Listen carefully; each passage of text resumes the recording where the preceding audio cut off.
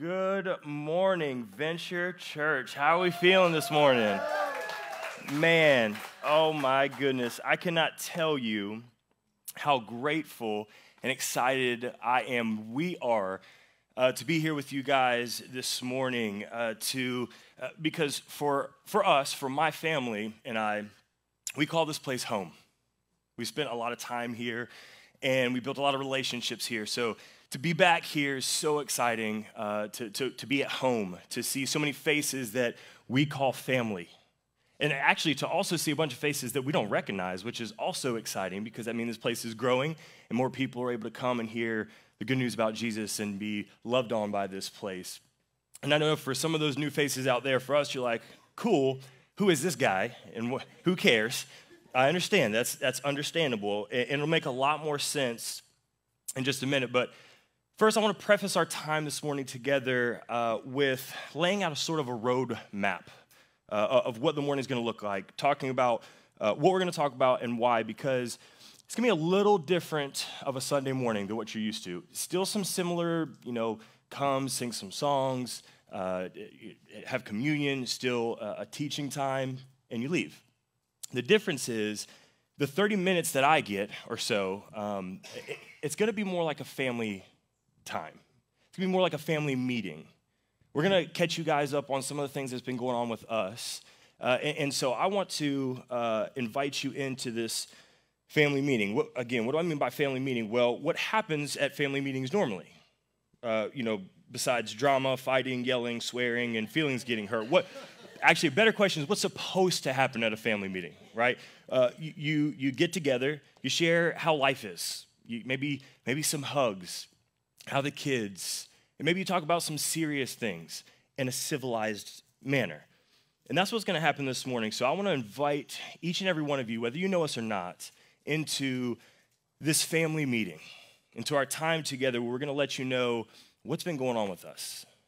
First, I'm going to share a little bit about my story and how Venture has become an integral part of the Cartwright story, for those of you who may not know us.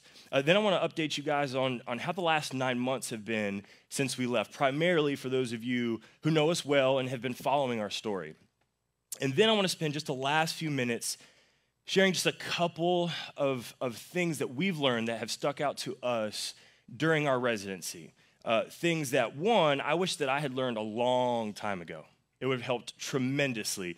And two, are things that no matter what your relationship with God is this morning, whether you've been following him your entire life or you're still skeptical about who he is, it will still serve you well mentally and emotionally and relationally and spiritually. So having said all that, having prefaced this, let's get this family meeting rolling. How about that? You guys excited about that? All right. So for those of you who don't know who I am, my name is Joe Cartwright. This is a picture of my family. Kind of share this for a second if it gets up there. Boom. Okay. So this is us in New Orleans. There's more of my extended family in here, and I'll talk about why in a little bit. On the left over there is me. Right below in the camouflage tank top, that's my oldest son, Malachi. At the bottom right in front of him, that's my baby girl, Malin. And right beside him, to the right, is Micah. That's my middle boy. And then my wife is in the black shirt right above those two. And so there's my uncle in there, and there's my brother on the left-hand side. Funny story, really quick. The one crouching down right there, that's my cousin, who I just found out 4 years ago that she's my cousin. So that is kind of a whole 23andMe fun story. It's wild. My family's crazy. So here's my family. Myself, I grew up in Norfolk, Virginia. It's kind of the rougher, 757, let's go. It's a rougher part of the Chesapeake, or the Hampton Roads area. And for me, like a lot of us, making bad choices and not doing everything that we're supposed to, I got involved early on with the wrong people group. And so I got plugged into a gang, and I started making bad choices. And that led to, over time, some poor decisions in a situation where, at one point, my life was in jeopardy. Some of these people in this gang were trying to kill me and take my life. And I was terrified. I didn't know what to do. I'd never been in this situation before. Obviously, this is late middle school, early high school, so it's a lot to process. But the only thing that I knew to do at the time was I was in and out of church in a church in Norfolk, Virginia. And so I had been, there's this guy named Chris Woolard, who you all know very well, lead pastor of this church. He was the youth pastor at the church where I was at the time. Excuse me. And so he for some reason, he saw something in me, and he took time to come and be intentional and get to know me. So this guy is the only person that I knew to go to with this information. I'm definitely not going to my parents with it. Hey, mom and dad, I'm in a gang. People are trying to kill me. That just didn't seem like the best idea. So I was like, okay, well, let me go to this guy who calls himself a pastor. Maybe he's safe. I can talk to him about it. So I did. They obviously didn't get a hold of me, and I'm still here to this day. But he helped change the course of my life forever. And so from there, he saw a lot in me. He helped me get into Bible college. So I go to Bible college. I'm a knucklehead. I'm not the greatest student in the world. To begin with, over time, it gets better and gets better.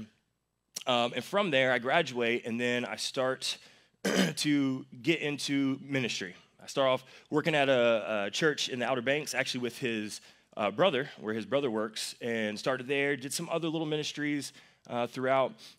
When we were done in the Outer Banks, we decided to move to Hickory, North Carolina, which is the western part of the state. And that's where I got my first exposure to church planting. I was like, whoa, there's this place where you can try different things. You can pretty much do anything short of sin to try to reach those who are lost and broken. I'd never seen anything quite like it. And I was like, this is incredible. I want to do something like this myself. And that's where I felt God kind of putting it on my heart to plant a church myself. So that led into a process of having conversations, to going through a church planting assessment, trying to figure out what was the next step. And so that, trying to fly through this for those of you who don't know me, is a lot. But that took us out to Colorado Springs, Colorado, where we spent about 3 years in full-time ministry. That was my first full-time ministry. And it was a great experience up until the point that it wasn't. And in 2020, actually middle 2019, there was some leadership changeover at the church. And that can be good, and that can be rough, and it can be bad. It can come with its own types of things. And it was a little difficult, a little challenging. And so with that leadership changeover, at the same time that was happening, and kind of some friction and some butting of some heads with myself and other people on the leadership team, we also moved my mom out to live with us. And she had been battling breast cancer, and she just didn't have anything left in Norfolk, and we wanted to take care of her. She come have a place to stay with us, and we will help take care of her, and she can help take care of the kids. It'll work out, be the greatest thing ever. Invite your mom to come live with you. It's an awesome idea. So leadership changeover, invite my mom to come out with us. Job situation is kind of up in the air, and I'm starting to have to make some decisions. Because, by the way, it wasn't the greatest decision of all time to bring my mom to live with us. That was actually very difficult. And so that, plus leadership, and then that summer, my dad, and also 2020, it was, what happened? Oh, yeah, COVID. So in the middle of COVID, I'm also trying to figure out how do I do ministry well in isolation. The same thing that everybody on the planet was trying to do.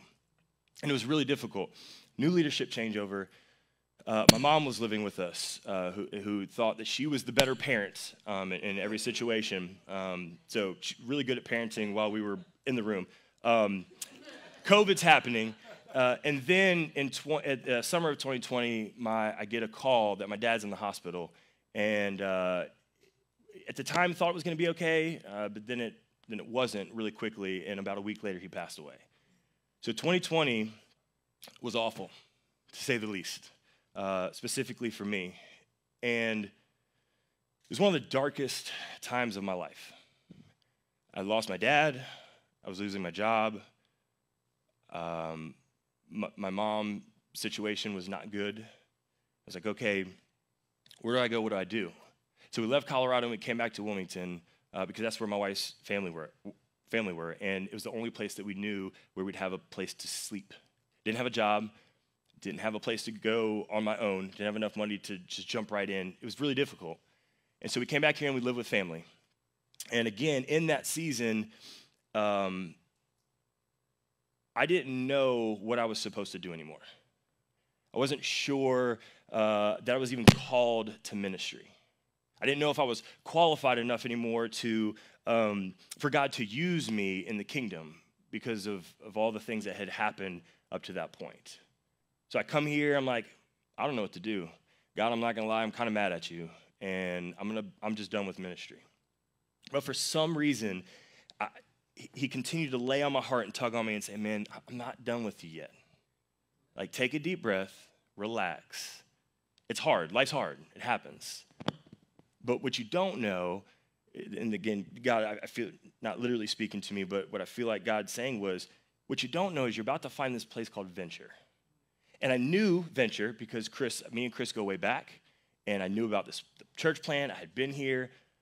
What I didn't know is what this church would become for us. And this church and Chris and the staff, in a lot of ways, saved my life. Specifically, I mean, from the time I was a teenager up until the time where I just didn't know what I was going to do with my life. This was a safe place for us to land, for us to just feel welcome and safe. And eventually we got plugged in to all different types of ministry. I started to be able to play in the band, which was great. I'm a musician, and so I love being able to jump back and do that. And slowly over time, as I'm getting plugged in here, getting plugged into a small group, I was also trying to figure out what the heck do I do for a job. So I started doing DoorDash and just driving around the city for 60, 70 hours a week, all day, every day, for 2.5 years. It paid the bills, but it was a lot of work. And again, the whole time I'm like, what am I doing? But I still didn't feel God being done with us. And so throughout that time, Chris, again, being the great godly man that he is and the kingdom-minded person that he is, continued to provide me and my family a safe place to be, to call home. He gave me opportunities to lead. I was able to preach multiple times. He allowed me to come on as a part-time or like a volunteer staff overseeing groups. They asked me to step into a deacon role that I was able to again, another leadership opportunity before we left here. But time after time after time, this place said yes to us when I wasn't sure if anybody else was. And so that's why this place is so important to us. That's why we call this place home. And so during that season, about 2.5 years into being here, we're like, okay, let's do it. Let's go plant a church. Let's get back on the saddle. Let's get in the game and let's start fighting again. Because again, God said, I'm not done with you yet. There's just some deserts that you got to go through. There's some things that you have to learn. There's some ways that you need to grow. Oh, excuse me, sorry about that. And that's what happened. So we started to make some phone calls, have some conversations with some people, and see, okay, what's the right next step when it comes to church planting? So we reached out to some organizations. We had phone calls with churches, individuals, and all that to say we landed at a place where I started working with an organization called Waypoint. And they said, hey, we believe in you. We believe you have what it takes. Let's figure out what this looks like to help put you in a place to plant a church. And we're like, let's do it. Game on, let's go. So at that point, I need to figure out, okay, where am I going to go to do a church planting residency, which is going to a place, it's a fancy way of just saying a year-long training where I go and I put myself into a place with a church, and I just learn everything there is to know about church planting. And so that is, so from here, Venture sent us out, and we landed at a church called Collective Church in Frederick, Maryland, and we've been there for about 9 months. And it's been, honestly, we cannot be more grateful for Collective Church in Frederick, Maryland. For them to take us on and to take the as good a care as they have of me and my family, and we've learned so much from being there. But also, we couldn't be more grateful for this church and the people in it. And you may not know this, but the truth is, it takes a lot of money and a lot of people and a lot of time to plant a church. And this church and many of the people in it are some of our biggest supporters, which have allowed us to be in Maryland, to grow, to learn what it looks like to plant a church. And over the last 9 months, it's been an incredible ride. One thing I did leave out, so we actually, about 2-3 weeks ago now, actually, let's go back further. About a month and a half ago, I got a call from my mom saying that her breast cancer had come back, and it had metastasized and moved into her throat, her lungs, and her bones. And so I'm like, oh, okay, cool. That's not good. And kind of know what happens from there. I just dealt with this, 3 years ago, 4 years ago. And so we right then there, my wife and I were like, we just got to go. We just got to go be with my mom because I just don't know how much longer she has. And when my dad passed, it was so sudden and devastating that it wrecked my life. I said, I can't miss this opportunity. So we paused. We drive down to New Orleans where my uncle lives, and he's blessed and had the ability to bring her into hospice, and we took care of her for about a month and a half, and just a couple weeks ago, she passed, and she went to be with Jesus. And so it's been a season. It's been a wild ride. But the last 9 months have been an incredible experience. Our time in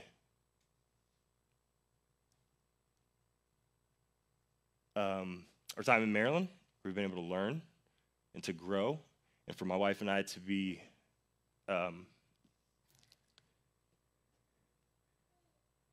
the best church planters that we can be. So, with the last little bit of time that we have left, let me just that's my story. That's kind of where I started, why Venture means so much to us, why we're here, why I call this place home. And so now I want to kind of shift and just talk a little bit about the last 9 months specifically. And shift gears, and then I'm going to leave you just with a couple nuggets of wisdom and insight that we've learned from Collective that, again, has changed our perspective on life, on ministry, and it's just so good. So a couple things in the last 9 months. First thing is this. Since being in Maryland, in case you were wondering or ever planning on moving to Maryland, it's cold there. It's very cold. It snows a lot, and it's really cold. It's very cold, right? Okay, so that's a thing. And we live in an RV because we really just love each other so much. And I mean, what I meant is it's really expensive to live up there. And so that was the only option for us. Really tight experience, if you could imagine. But the other piece of being in an RV is that, and being in a cold place, is that if you have exposed pipes and you don't insulate them and heat them and take care of them, they will get frozen. And so that's what happened. Apparently for the last couple years, the Maryland had like a drought when it come to snow and like really, really cold. They didn't have a bad cold season in a long time. So they're like, oh, you'll be fine. We weren't fine. We did not insulate the bottom. We did not do what we were supposed to make sure that we were good. So one night we wake up and there's like 10 feet of snow on the ground and all of our pipes are frozen, and I didn't have a chance to dump the tanks the night before, so we have completely frozen solid water and waste pipes, and we're just stuck with nothing to the point where we just had to use a bucket for just a little while to get by. And so it was a difficult little season there. Other fun thing is when it does start to warm up, like what happens? Pipes thaw out. It's a good thing. Unless you go to use the sink and you're like, oh man, why is it no water work? Oh, it's frozen. And you forget to push the handle back and turn it off. So we go to church, and one of my sons had opened up the thing to try to use the water, forgot to turn it back and close it. Yes, thank you, Malachi, for owning that. I appreciate it. Extreme ownership, good. And so we're like, oh man, okay, let's go. We got to go to church. And we were gone for like 8 hours. And so it was really hot that day. It was great. It was perfect.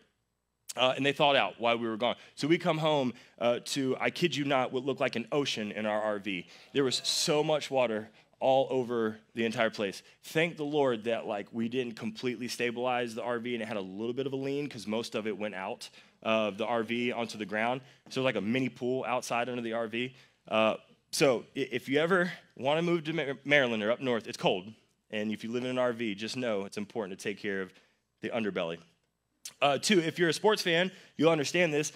Maryland is loaded with Orioles fans, and I am not an Orioles fan. As a matter of fact, I'm a Yankees fan, the greatest baseball team of all time, and I typically wear a Yankees hat everywhere I go, all the time, so I cannot tell you the amount of times I have had an ugly look or heard a certain thing about me wearing a hat, like, man, like, you're really brave, or like ew, or like just like all kinds of things. So much so to the point where we were walking around downtown one time, and this old lady, we were going into a store. She was coming out of a store. I had my Yankees hat on, and I kid you not, she's 70, 80 years old, and she was just like, you're really brave to wear that hat in this city. And I was like, thank you, ma'am. It's nice to meet you too. Also, people are not very friendly up north. Just that's another kind of little fun thing to think about.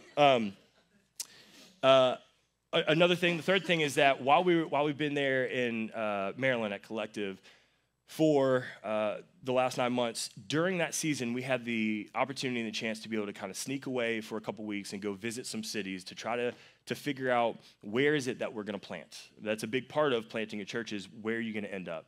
And so through a lot of travel, a lot of visiting multiple cities, through a lot of prayer, a lot of you asking you to be a part of that prayer team and just say, hey, listen, help us know and discern where God wants us to go. We were able to land on making a decision to plant a church in Wilson, North Carolina. And so we're really, really excited about that. Yeah, please, yeah, clap. We're excited. The only difficulty is, which is fine, I'm on God's timing, not my own. I've learned that a long time ago that it doesn't work well when I try to figure things out. That's why I was door dashing for 2.5 years. So the thing is that it will kind of put a kink in the timeline. So because I was gone when we get back in August, we'll be gone for 2.5 months from our residency, I missed a ton of kind of big, pivotal, key moments of training that were supposed to happen. But the thing is, I would not trade it for the world. I spent a 1.5 months with my mom, being able to send her off to heaven well and to make sure that I didn't have a lifelong feeling of guilt and shame and regret. So I wouldn't trade it for the world, but everything comes at a cost. Everything has consequences, good or bad. And so now we just have to kind of shift gears. And when we finish up in Maryland, up north with our residency there and finish well, we're just going to move back to North Carolina and extend our residency. But we don't know how long yet. We don't know where yet. We're trying to work through all of that. But there's just still a couple things that we have to do training-wise that will be a huge part of the process. Let's see, was there something? Oh, and the last thing, just to kind of brag on Collective. The church that we're going to right now, they have a kingdom-minded heart. So us going there, we've learned how to do everything short of sinning to reach those who are far from Jesus, who have not said yes to Jesus, how to manage people, how to manage loving people well, how to lead a staff well. These guys have, in their lifetime, I think, baptized over, 200 now? They're pushing 200 at this point. They're 6 years old. They're running 600 people. They're knocking it out of the park. And so we're so grateful to be a part of this team. I couldn't thank them enough. And again, it has impacted us more than, it's hard to even describe. So that's wrapping up the last 9 months. Or the last 36 years of my life, whatever you want to call it. So I appreciate you sitting here listening to our story just to get a little bit more perspective of why I'm here, why Venture exists, because Venture not only exists to love this community, to love the city, to help people know, love, and follow Jesus, but they also exist to replicate, to send people out because they believe in planting churches, that plant churches, that reach lost people, that help people who have already said yes to Jesus continue to grow in their faith. So that is why this place is important to us. That's what we've been doing over the last 9 months. And I don't have a ton of time left and had a lot more to say. I'll be back again, and I'm going to talk some more because, again, I love this place. I might even think about just taking Chris's job. So let me fly through real quick. There's three things I wanted to share with you guys. The first two I'm going to run through really quick, and the last one I want to spend the most amount of time on, and then we'll wrap up, we'll pray, and we'll get out of here. Two things that we've learned, three things. The first two things, the first one is this. If you're taking notes, write this down this morning. Better before bigger. Better before bigger. This is a principle that I think is kind of self-explanatory, but the idea is this. Before anything in your life can grow and move on and be better, you gotta, or to be bigger, to have more, you gotta make sure that everything that you can do, that you do that thing to make sure it's the best that it can possibly be. You can't move on. You can't think and wish and hope and want bigger, want more, without making sure that the front end, the basis, is the best that it can possibly be. So the way it looks like in ministry is, okay, well, we can't move to 2 services or 3 services until we make sure that the service that we have is full and that it's done well. But personally, the way that it looks like, what does it look like for us? What area of your life would you love to be bigger, but you just can't figure out why it's not where you want it to be? Maybe you can't get the better job or get the business up off the ground or climb the corporate ladder because you can't get along with anybody at your current job. You're always late and your work habits are mediocre at best. Maybe you've wanted to be married for forever, but you just can't seem to find the one because your dating standards are too low. You settle for anyone and will say yes and compromise the standards that you know that God has for your dating life. Until we're willing to do all that we can, the best that we can, in whatever area of our life, we can't expect bigger to just happen. And we definitely don't need to aim for bigger. Instead, we need to focus on better, and bigger will come. So that's one of the first things that we learn is better before bigger. The second principle is this, again, if you're taking notes, be a thermostat and not a thermometer. Be a thermostat, not a thermometer. Again, I'm going to fly through this one. The basic idea of this is, I'll read this. Setting the tone for the atmosphere, the culture, the systems, etc., that you want in place, and not letting the temperature of those things, of things that may happen, determine your tone. So, for example, you put standards into place. You set the tone for the way that you want your life to be, for whatever area it is that you have in your life to be, so that that you know this is how it's going to be in my life, instead of waiting for things to happen and then having to pivot and adjust and, oh man, it's hot in this room. We got to do something about it. So set the temperature, set the tone, and not let the tone set you. Parents, what about us? What about you? Parents, are you frustrated that your family's spiritual situation isn't where you want it to be because you haven't put into place a standard of praying together or digging into God's word together on a daily basis? Students, are you angry with yourself because you continue to make poor choices with certain friends because you're more concerned about being noticed than saying no to people entering your inner circle of influence that don't belong there? People dating, do you repeatedly find yourself in the same position of going too far physically or even worse, premarital sex, because you didn't take the time to set the boundaries on the front end of what is and isn't too far? As followers of Jesus, or anybody, we're called to set the temperature where it's supposed to be, not react to a situation when the temperature is too hot or too cold. So that's the first two things. The last thing is this. This principle, the last thing is this: lean in. Lean in. Man, there's so many good things. You know what? Forget it. So I'm going to put this picture up here on the screen real quick. My wife is, she's what some people would call crunchy. And she's into oils, she's into all naturals, this isn't natural that. She's got a cauldron in the basement. The list goes on, right? She's a whole thing. So does anybody know what this is? Okay. All right, one. Baseball cleats? That's funny. It does look like that. This is called an acupuncture mat. or acupressure mat. I apologize. Acupressure mat. So the other day, I find her laying on this mat that she had gotten, and I walk in, and she just got this grin on her face, and I'm like, what is going on right now? So she leans over and she shows me this mat, and I'm real skeptical. I'm a natural skeptic just in general, but I'm real skeptical because I see it, and I'm like, what the heck is this?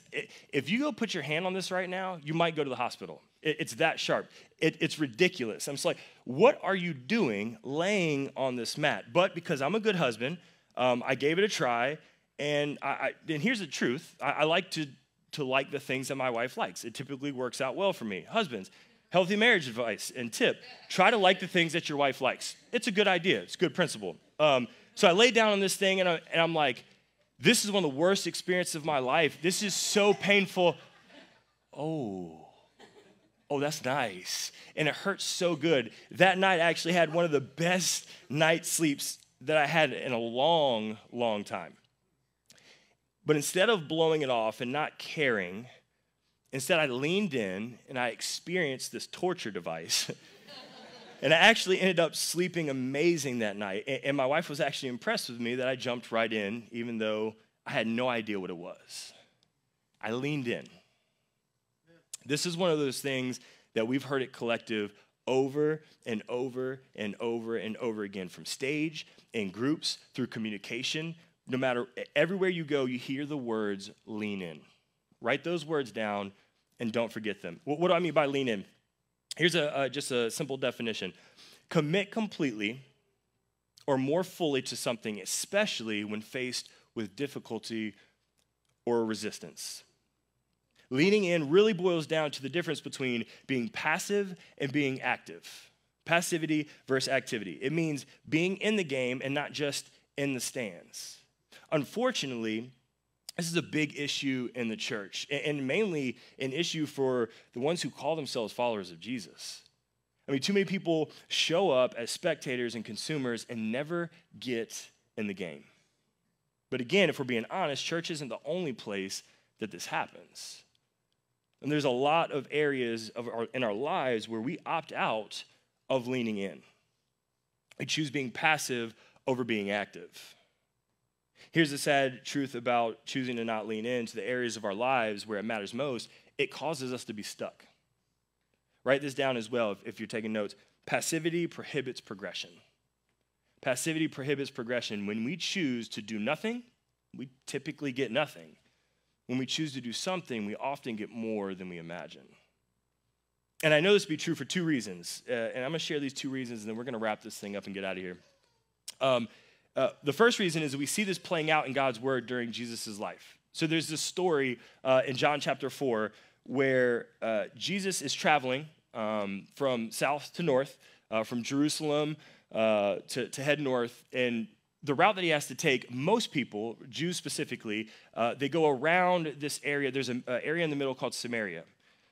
This place is hated by Jews, and they hate the place, they hate the people, they just don't want to go there.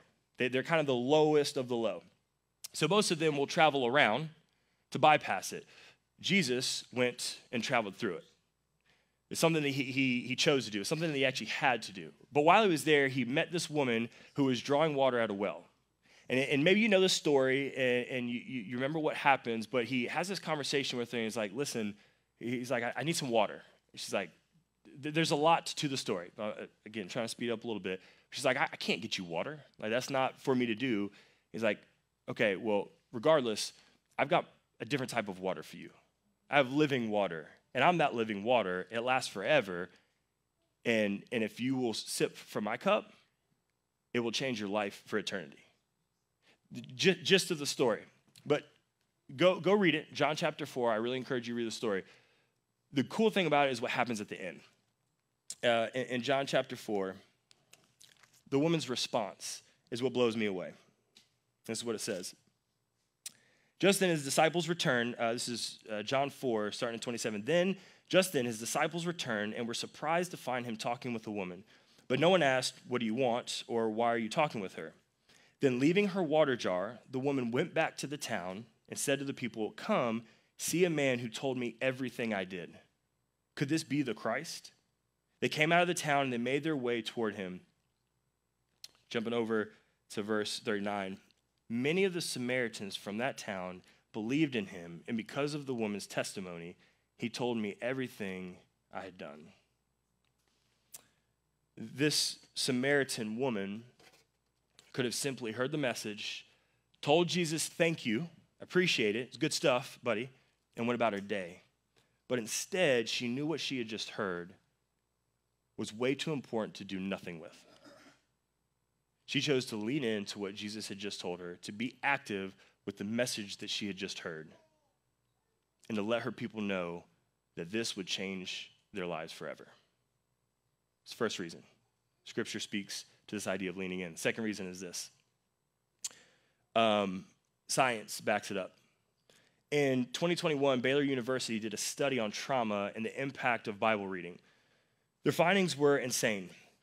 They found that combining education about mental health best practices with Bible reading reduced the symptoms of post-traumatic stress disorder and increased forgiveness, compassion, and a sense of purpose. The study showed that people who read their Bible regularly showed a drop in feelings of depression, anxiety, and anger. They also showed a drop in something called complicated grief, which is a denial of traumatic events. It's a type of coping mechanism. They saw drops in negative effect and also avoiding activities associated with trauma. People that read their Bible had a drop in depression and fewer suicidal thoughts, and they saw an increase in forgiveness and compassion and reported increased rates of resiliency, the ability to bounce back. The Baylor researchers said they expected to see some differences, but they didn't anticipate how clear that it would be. Here's another study. In the middle of the pandemic, Harvard did a study on Bible reading, and the correlation between scripture reading and hope were strong. Frequent Bible readers rated themselves as 33% more hopeful than irregular scripture readers. The study also found that those who read their Bible regularly, their hope grew as they continued to read. Here's just a couple more random stats when it comes to reading your Bible. Reading the Bible 4 more times per week decreases your odds of drinking in excess by 62%, viewing pornography by 59%, having sex outside of marriage by 59%, lashing out in anger by 31%, gossiping by 28%, neglecting family by 26%, overeating by 20%, mishandling money by 20%, feeling bitter by 40%, self-destructive thinking by 32%. See where I'm going? Feeling the need to hide what you do or how you feel by 32%, having difficulty forgiving others by 31%, feeling discouraged by 31%, experiencing loneliness by 30%, experiencing fear or anxiety by 14%. Reading the Bible 4 more times per week gives you significantly higher odds of giving, to a church by 416%, discipling others by 231%, sharing your faith by 228%. Reading the Bible 4 more times per week gives you significantly lower odds of feeling spiritually stagnant by 60%, feeling like you can't please God by 44%.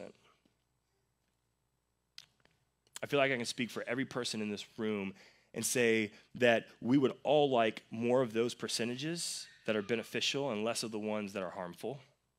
And that's whether you put your faith, hope, and love in Jesus or not.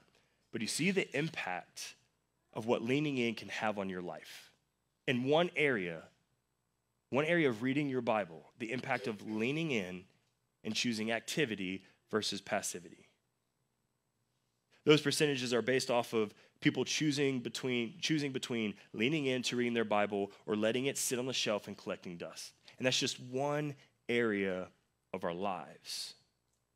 We're making the decision to lean in and be active instead of lazy, passive, and sitting in the stands doing nothing will drastically improve the quality of your spiritual life.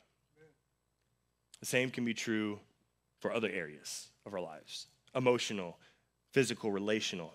Think about this.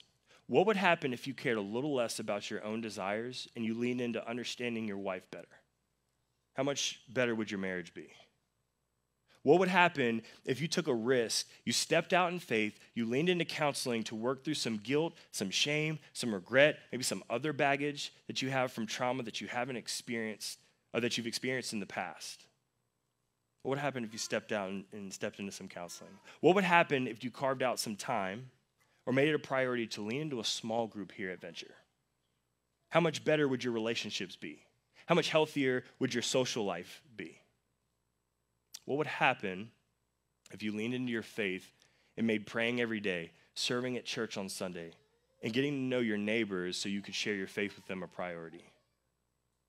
Not to mention reading your Bible, which we just talked about. You see the benefits. How much better would your relationship with Jesus be? Let me ask one last question, and then I'll close this out. What area of your life could benefit from you choosing to be active versus being passive? Choosing to lean in and commit completely to whatever that thing is. Again, I can't thank this place enough for the impact that it's had on our lives and our ministry and the impact that we will have on the kingdom moving forward. Thank you from the Cartwrights for supporting us, for loving us in this season. Again, some of the darkest times of our lives, some of the best times of our lives. And I don't know where you're at in your spiritual journey, whether you need to embrace all three of those principles, whether you've been following Jesus for your whole life and you're like, man, things just aren't where they need to be. I need to lean in. I need to get back into the game. Or whether you've never said yes to Jesus or not. If that's you this morning, if you've never said yes to a relationship with Jesus, to lean in to say, okay, what does it mean that I am a broken person who has sinned and this I've heard that Jesus has come down from his position in heaven and given up everything to take on my sin and shame and guilt and lay down his life so that I could be free and that I could actually have a way back to spending eternity with the Father in heaven. Wherever you're at this morning, whatever decision that you need to make, grab the connection cards, fill those out, go to the New Here, talk with some of the leaders, come see myself, whatever it is, come find us so we can help you make those decisions. This place is an incredible place for you to be, for you to consider making whatever next choice and decision that you need to make. But whatever you do, don't just stay in the stands. Don't just be passive. Be active, lean in, be a thermostat, not a thermometer, and focus on being better before bigger. Let's pray.